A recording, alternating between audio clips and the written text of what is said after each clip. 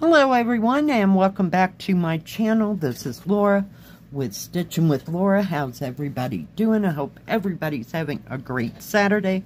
Well, welcome to my Christmas winter Saturday, and as you can see, we are going to be starting this beautiful 14 count cross stitch that I got from NewCraftDay this past week. And I'm going to be starting over here on this horse. And the color that I'm using is 3033. So I hope that y'all are doing well. And you can see what I'm doing here. We are trying to get everything together here. And of course I have my little Christmas wreath there. Oh, yeah. So, what's everybody up to? Are you doing anything fun this weekend? I hope. Yeah, not much fun going on. I mean, fun like going somewhere, doing something exciting. Yeah, no. Just staying home. I did stitch yesterday on my, the cat and the poppies. And what else did I stitch on? Oh my goodness. Oh yeah. I can't remember. I think it was from VIP. You know how I got the 4 good size flower kits? You know, one was roses, one was tulips, one was peonies, and one was pansies, I think. Yeah, so I worked on the roses, and then it makes me wonder, well, where's the peonies? Where's the pansies? Where's this? Yeah. No, so I just stitched on the roses. I stitched in the morning and in the afternoon. Got to sit in my rocking chair and look out the window, because the wind wasn't blowing 100 miles an hour, and I didn't expect anything to come flying through the window. That day, that wind was horrible. What was that? Not Friday. It was Thursday. Yeah, Thursday. It blew for 3-4 hours like that. 35 miles an hour. This crap's blowing around the yard. I was like, okay, time to take a nap. I got great faith in God. I'm going to just need a nap. Because it was horrible. I wouldn't even have been able to do a video, because it was making so much noise. It was just outrageous. I got this new cover thing, you know, for the table, and this stuff just kind of acts like everything just clings to it instead of, well, I guess I did, the whole point of getting it was so that, you know, the diamond painting or the cross stitch that I was working on was not going to slide all over the place. Well, yeah, it's doing its job then, I guess, right? Yeah. Well, I looked and looked for a color to start with that had enough symbols that I could, you know, talk my way through a video, you know. And there wasn't any, they're all shades of that white or off-white. And you get into colors once you get more into the horse. He's got that. So I'm sorry, I apologize for this. This off-white color. But then you start to get in a little blacks or a little gold and a little red, but it's further there, and some days that's really hard to stitch in the center when you haven't done anything else. So we'll just start right here. And you know that whole background is that dark blue. I think it's 823. I can't remember. What can I say? So, yeah, no grand plans. I did talk to my daughter for about an hour. We were talking about how my granddaughter is just petrified of Santa Claus. Like, my daughter took her last year. She was in 2nd grade. Still believes in Santa Claus. Yep. And they went to go see Santa Claus, and they were waiting, you know, for him to come out. And he came around the corner because he had to go do something. They were in somebody's, like, real estate office or something, you know, where they were going to have this. So they could take pictures, blah, blah, blah. And it was up, like, on the 2nd floor.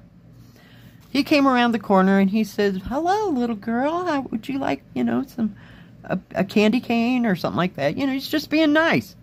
She flipped out, ran down the stairs. She got to the bottom of the stairs, and it had one of those things that you push, like it's a bar you push to open. She couldn't open the door. Oh my God, she kept banging on, banging on, banging on. My daughter opened it, and she ran all the way to the car. She was done. She was over, right? I'm like, oh God, well, I hate to tell you this, but there's a craft fair this weekend, and the guest appearance by Santa Claus. And she goes, really? Yeah, my daughter was pretty well done, too. Oh, geez. I guess she goes, I guess she believes in the cartoon Santa Claus, because you get a real person dressed up like Santa Claus, she is out of there. So, she hasn't, we think it's an actual phobia against Santa. I'm like, nothing ever really happened with Santa Claus. I don't get this. Yeah, I don't understand. Oh, geez. I just laughed my ass off. Because I didn't go with her, see. You know, they were all on their own to go do this. Because, you know, my daughter granddaughter talked her into, go, go, go, yeah, everything will be fine. I don't know who she was expecting to show up. Seriously. Then she told me this other little story. I thought it was absolutely hilarious. They were talking about how my granddaughter, when she was probably in, not preschool, they had to be old enough, so she was like in kindergarten, I guess. Kindergarten, 1st grade-ish.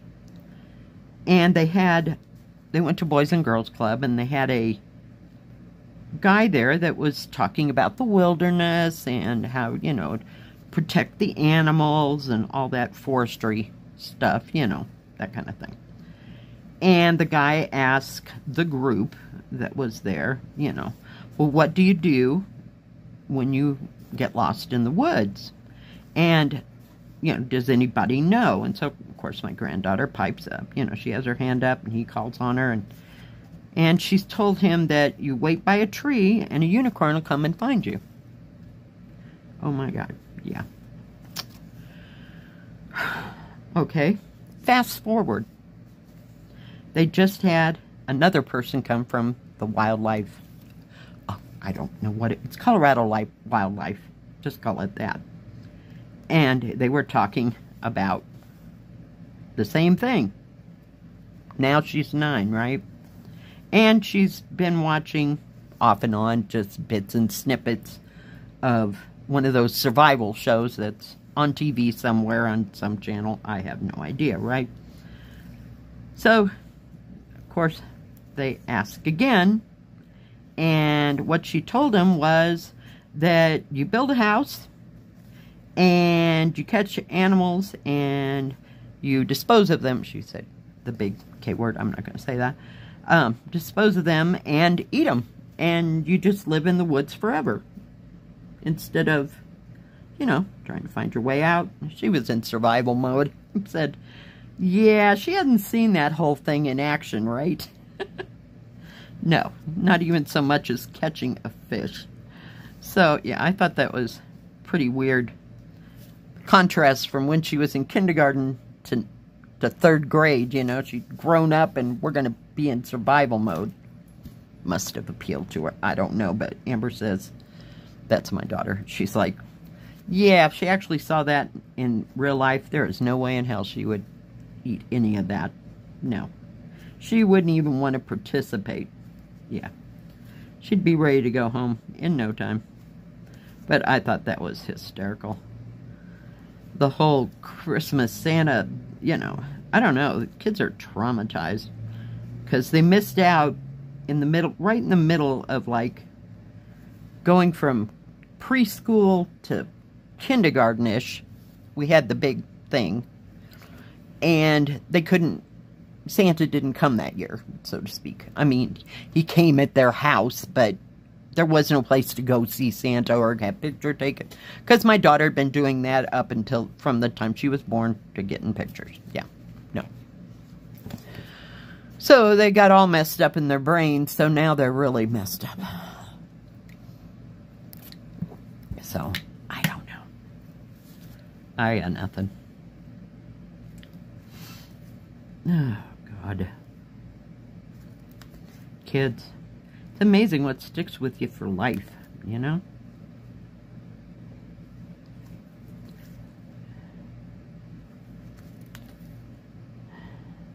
I know I am petrified of, let's just call it animals on the wall, if you will. And I think you can catch my drift with that. Because I am totally convinced, even at 66, that there is the rest of the whole animal behind that thing on the wall. Oh yeah. I break out in a cold sweat. I just can't handle it. I gotta leave. I just gotta get away. So I understand the Santa Claus thing. But, I mean, I'm not terrified that he's gonna get me. But, yeah. No, I don't know. If the whole animal came out of the wall, we're done. I would just faint totally dead away right there on the ground. So, yeah, that's my big phobia.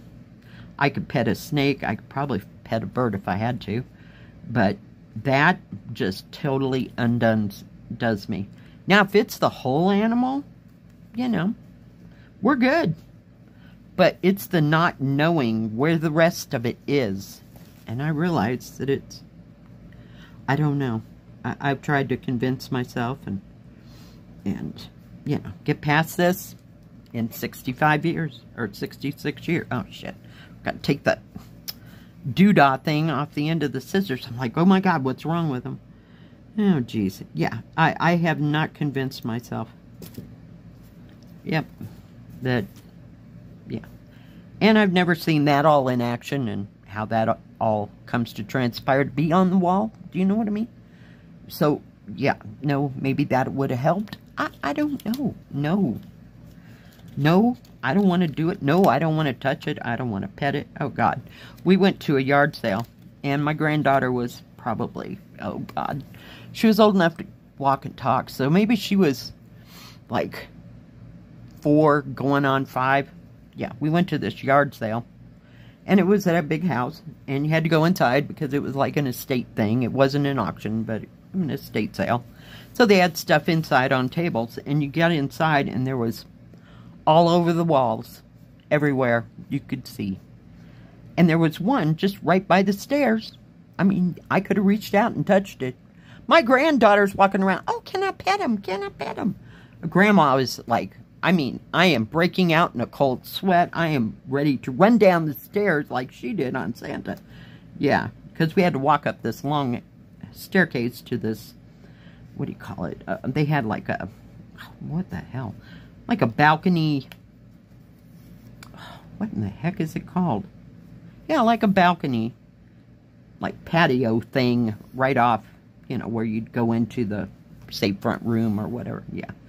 Yeah, I was ready to fly down them stairs. I was ready to go 5 seconds after we got in the house and crawled up them stairs. If I'd have been able to breathe from crawling up the stairs, walking upstairs, you know, and carting her, you know, and my daughter and my grandson. Yeah, oh, it was, yeah, made me kind of gun shy of yard sales lately, so, yeah.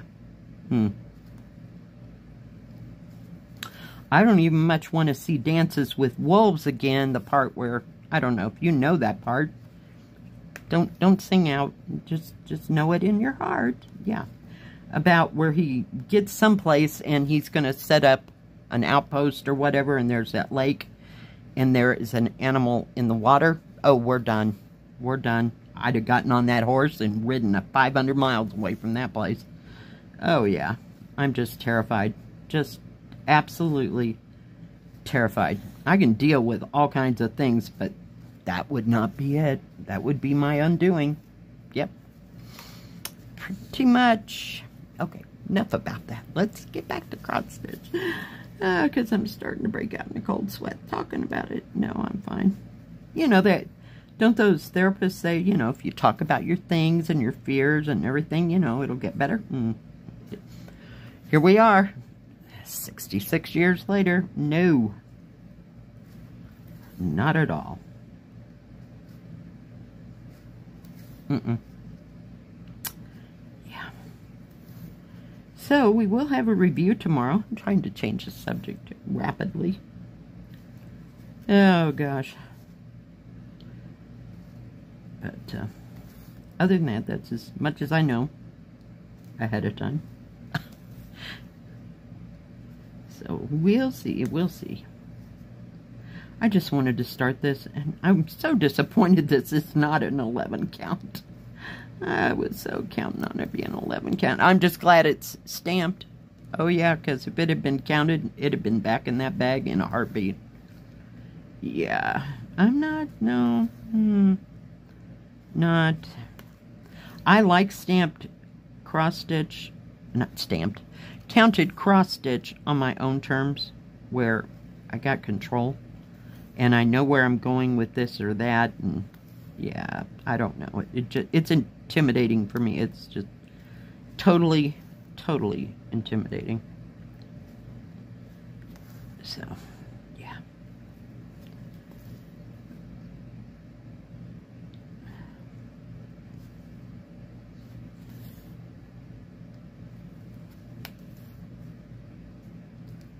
Oh, geez. This is going to take a hot moment. I just thought I'd start here because, see, doesn't it? It looks like, let me move this out of my, like it's got, whoops, come back here. Like nice lines and rivets. I think, ribbons of color. So, doesn't that look easy right there? Just go with one color, do, you know, as much as you can, and just keep moving. That background, oh my gosh, it's a beautiful color, but that background, oh my lord, there's a lot of it. So I wish there was a way to kind of block off the whole thing so that it would never get wet, and then just put a color in here, like dye the background. Yeah, no. Gotta do it, everything the hard way, I swear, I swear. Oh my goodness. It was so nice yesterday. It was like, gosh, it had to have gotten up in the 60s. I was shocked. And the wind was really light. You barely knew it was there. Not a big deal. Yeah, compared to the day before, or was that the day before, it was horrible. I didn't even want to open the door for anybody. And I doubt that there was anybody out with that wind blowing as hard as that was. Holy cow.